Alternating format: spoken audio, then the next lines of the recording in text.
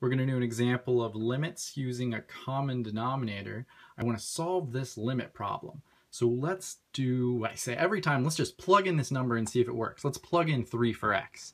So on the top, I'd get 1/3 minus 1/3 over 3 minus 3. That's going to be 0 on top, 0 on the bottom, 0 over 0. You know what that means? That means we have to do algebra. Okay.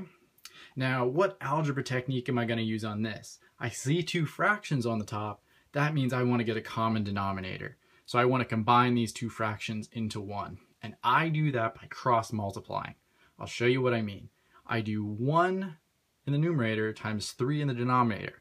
I am cross multiplying. So that'll be 3. I keep the minus sign in the middle.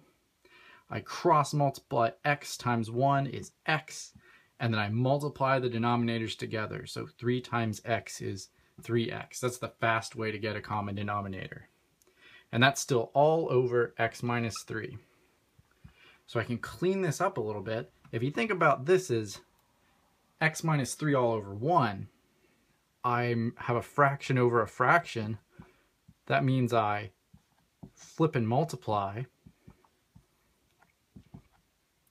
And this is going to be 3 minus x times 1 over 3x, x minus 3.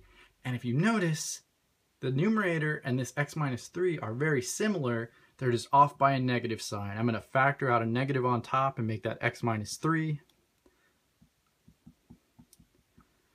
And now I have x minus 3 over x minus 3. They cancel. I get a negative 1 on top, 3x on the bottom. I can now evaluate this limit at x going to 3.